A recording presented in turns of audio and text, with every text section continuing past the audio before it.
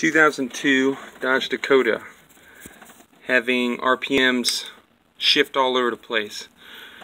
It's going to be a 3.9 liter V6, and it's the 2-wheel drive, 4-wheel drive, doesn't matter. But the TPS here, TPS, is what's causing my issues. This sensor has 2 screws. Take those out, you put the next one in, pretty much plug it in, go to town. Now the idle air control valve sits actually back here. That's not the symptoms I'm having.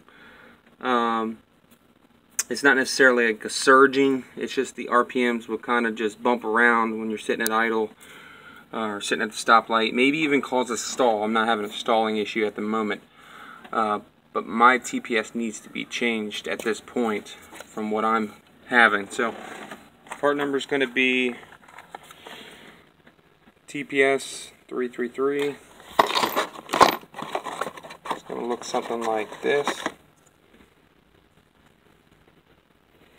And all you do is take those 2 screws out, slap this on, that's it.